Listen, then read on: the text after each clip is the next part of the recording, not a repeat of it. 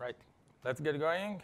Hi, everybody. We're going to talk today about DevSecOps and how to get security at the pace of DevOps. A little bit about myself. I'm the COO at Sneak, and Sneak is all about helping developers use open source and stay secure.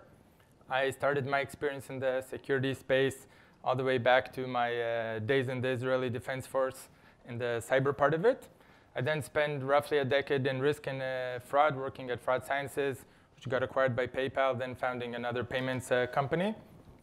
I am a practitioner security consultant, but most importantly, I'm a developer. And so DevSecOps is the buzzword du jour, and like every other buzzword, it comes with good connotations and bad connotations. And what I love specifically about this is it embodies the long sought after a goal of getting developers to own security. It's giving it a name, and it's actually helping with momentum. But security itself is pretty complex, like you can see here in this cyberscape image here. And buzzwords can't embody all the nuance that comes with it. And so if you put 3 experts today in a room, ask them what does DevSecOps means, you'll get 4 different interpretations, 5 different meanings, and 6 different emphases. And so today, I'm going to give you my interpretation of what DevSecOps means, and specifically 3 primary meanings to it, which mostly correlate to the 3 meanings of DevOps. And so in my perspective, DevSecOps is attributed as security for either DevOps technologies, either DevOps methodologies, or DevOps shared ownership philosophy, and I'll explain what I mean. So what does security for DevOps technology means? Literally, it means applying security for the technologies that the DevOps wave brought into us. Some of those key tenant technologies are cloud, are containers, are serverless, are open source. And so how do we change to support these technologies in a DevSecOps way? One way to do it is take existing security products that were for the old ages and build into them components that make them more friendly to DevOps. One example of that is container security, where we see some of the big vendors like Symantec, McAfee, Trend Micro, which had traditionally great endpoint protection tools that look for malware, look for network detections. And as a server evolved from a server to a virtual machine to container, it seemed that those tools might still be applicable to containers as they were to VMs. But in practice, the container introduced a new paradigm of this split shift between the host and the container, and it wasn't trivial for these tools to support them out of the box. And there we saw an adaptation over time in the industry where companies like Trend Micro introduced adaptation to support containers in their 10th version of the deep security product. And this version does deal with that nuance and the split between the host and the container. So how else do we support new technologies that get introduced in the DevOps world? Well, there's new security needs that get introduced, and so we can build new technologies to secure these new security needs. And here we see companies like Evident.io and CloudCheckr, which will go and scan your cloud products and look for bad configuration problems, will look for storage buckets, which are publicly open, leaking credentials, and the likes. And so supporting new tech generally requires novel thinking, and is a little bit harder for the big companies, the incumbent companies. And here, this is where we see a lot of startups excel that are able to attack these new techs from the ground up. And we believe this will continue to show a lot of M&A in the space. And a great example of that is container sandbox breaking. And in containers, there's an isolation between the host and the container, but this isn't perfect. And of course, one of the risks is that malicious code is able to break outside of the container and inspect the host. And since hosts are now running multiple containers, and sometimes these containers are coming from different companies or have different sensitivities, this is a new and emerging security problem. And here we see companies like Twistlock and Aqua specifically built from the ground up to protect against these kind of problems. Another thing we saw with the DevOps page is the proliferation of the open source usage across the board. And here, companies like Snyk help you with your open source compliance, where we automate the discovery of the open source components that you're using, and also which open source licenses are being introduced into your applications. So DevOps brought with itself not only technologies, but also the introduction of new methodologies that change how we work in the DevOps space, some of them being continuous delivery, microservices, later serverless. And what all these lead to is faster development and granular components, both of which introduce new challenges and adaptations that are required to support them in the new age.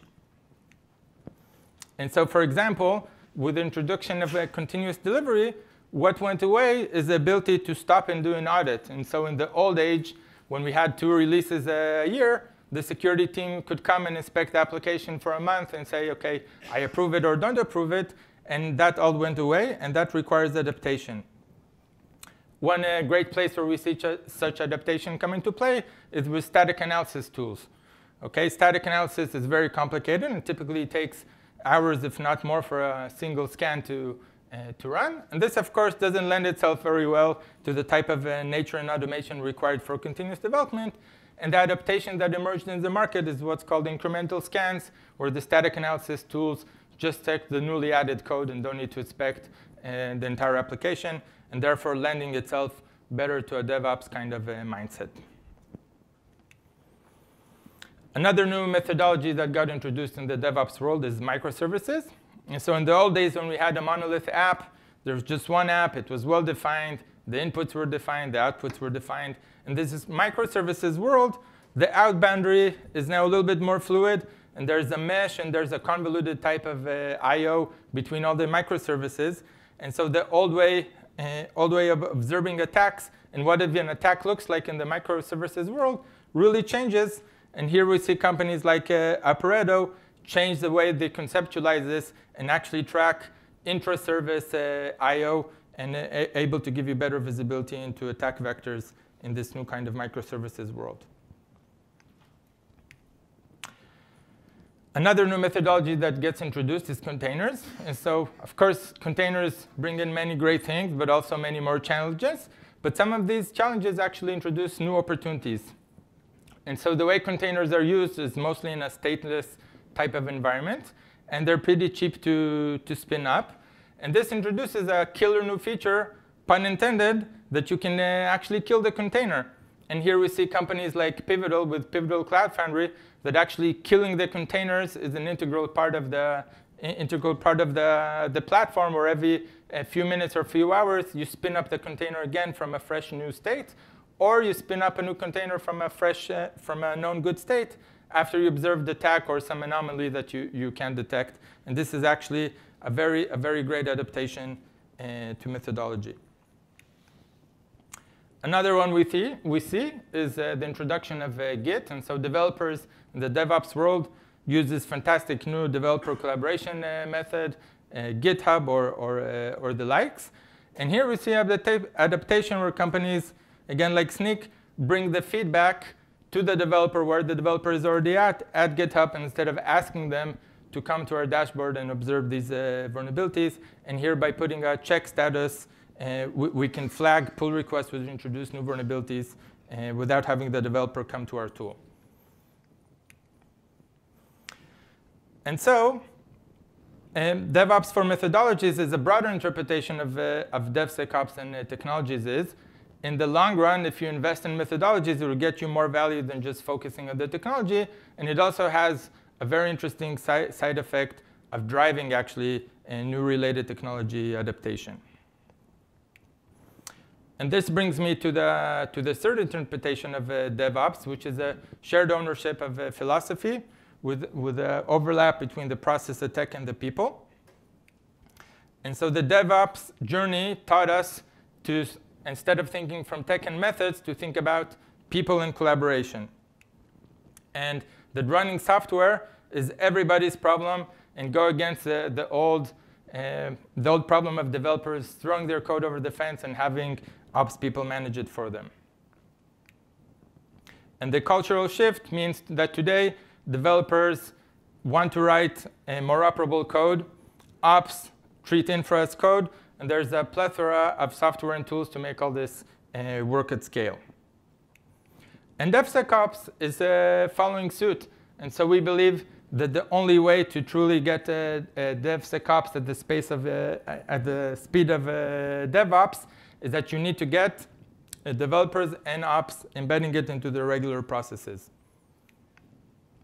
And so for most companies that we work with, we observe that there is roughly 500 developers for every ops person and for every security person.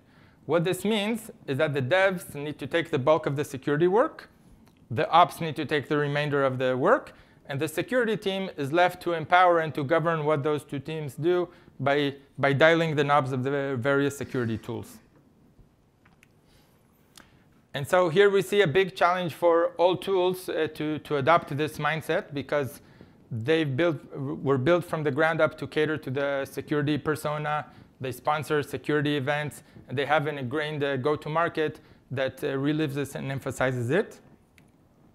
And they traditionally, again, focus on tooling for the InfoSec person, and the developers are an afterthought. And here's where we say, if you have an Eclipse plugin, it doesn't mean you're a dev tool. And so actually what we see is that the dev tooling companies are better suited to win this DevSecOps world. And give a few examples here, and showing you a screenshot of Chrome developer tools. And so embedded in the Chrome browser, there's the ability to scan for front-end vulnerabilities, like you see here with the audit feature. You see companies like GitHub introduce security alerts and get wide adoption for it. And this might be the golden era for startups to win the DevSecOps space, because dev tooling is typically much more capital efficient than their security counterparts, specifically because the cost of sales to a developer is much lower than it is to a CISO or security persona. And this gets even more emphasis since all the CISOs are continuously bombarded by all the vendors. But if inside the organization they have internal dev adoption, it's a very strong signal of a tool that they should bring in, and that will bring value to the organization. And so example of dev tooling companies that do security that are very successful, one of them is Auth0, which are tackling the authentication space. And they've won over the developers with great documentation, bottom-up pricing, open source community, and programs. And this can be manifested by their Series D $55 million raise. Another example is Sneak, my company. We help find and fix vulnerabilities in open source dependencies. We focus on the dev persona throughout. We've built integrations with all the dev toolings, with source code, with build pipelines, support all languages, IDEs, and PaaS platforms. We do a lot of thought leadership across, speaking at events like this, publishing on our blog. And we've integrated very intimately with the Git flow and put an emphasis on automated remediation. Like you see here, fix pull requests, which we initiate, help automating the fix of the vulnerabilities, making it accessible to all the developers inside the organization, even those which have lower security knowledge. And so to recap, DevSecOps, like DevOps, has multiple interpretations. Securing DevOps for technologies means one of two: either adapting existing solutions to work with new stacks, or building new tools to support new security concerns. Securing DevOps methodologies means changing when and how you introduce security controls to impact your application. Adapting to DevOps shared ownership means getting the devs and the ops to own more of the security responsibility and activity. And so my belief is, to truly embrace DevSecOps, you need to start with adopting the philosophy, which will lead you to the right methodologies, which will eventually get you using the appropriate technologies. And so today, when vendors say that they support DevSecOps, you can use this framework to better understand what exactly that means, and ask yourself, where does it help you and your company in your own DevSecOps journey? Questions? Yes, sir. And when you spoke about the containers and killing containers, what advantages, disadvantages it is to doing that methodology, spinning them up, killing them, spinning them down, and so on and so forth? So first of all, that was something that wasn't available before the introduction of containers, right? So VMs take a larger time to spin up, and definitely physical servers even more time. And so just the fact that containers introduce this ability is one of the remnants of DevOps. And so the relative disadvantage of it is that, okay, you need to build all the orchestration to do it, and it's not something simple. But the good part is that there are a lot of these platforms and solutions like Pivotal Cloud Foundry that do it for you even behind the scenes, even without you knowing. So is that to kind of help avoid threats or be elusive? So a lot of the threats, a lot of the big security breaches happen with attacks that get planted and over time propagate themselves inside your network. And so it's not a pin attack where I send the payload and I get back your data. It's actually stuff that happens and matures over months. And so your ability to kill the container and to respin it shrinks that time that the malicious code has to spread in the network. And it is really effective. It's one of the more effective ways to prevent vulnerabilities. And again, even known ones and unknown ones. So even if you know you got attacked, and even if you didn't know you got attacked, this is still a clever thing to do. More questions? Yes, sir. You encountered any scenarios where doing an incremental scan after code check-ins tends to miss the big picture from doing a complete scan of the entire application? And so I guess I'm not. So the question was, does incremental scans, does it tend or can it get to a place where it's missing the big picture of doing an entire scan? And so I have, I guess I'm not the authority on static analysis tools, and that's a great question to ask folks from Fortify or for checkmarks that exist here. But of course, there's always a trade-off. It's always best to do a complete run, but that's excessive and takes a lot of resources. And one of the key things is you want to give the continuous feedback inside your pipeline, which often outweighs the additional extra maybe things you can discover by doing a full scan from scratch.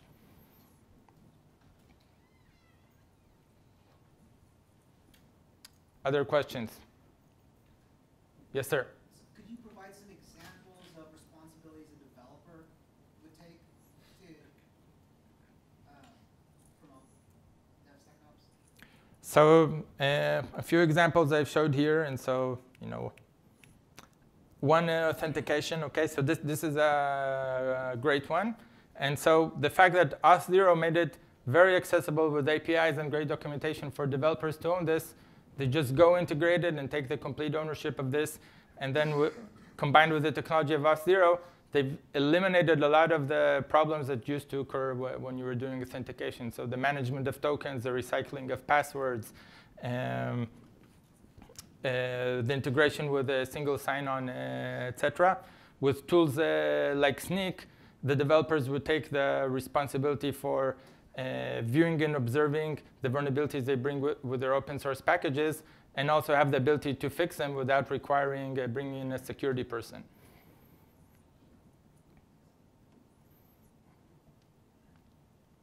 More questions? Okay, so thank you very much. Two things. One, please fill the survey that's available on the application of the conference. And two, come visit us. We have a booth at the Expo Hall. Thank you very much.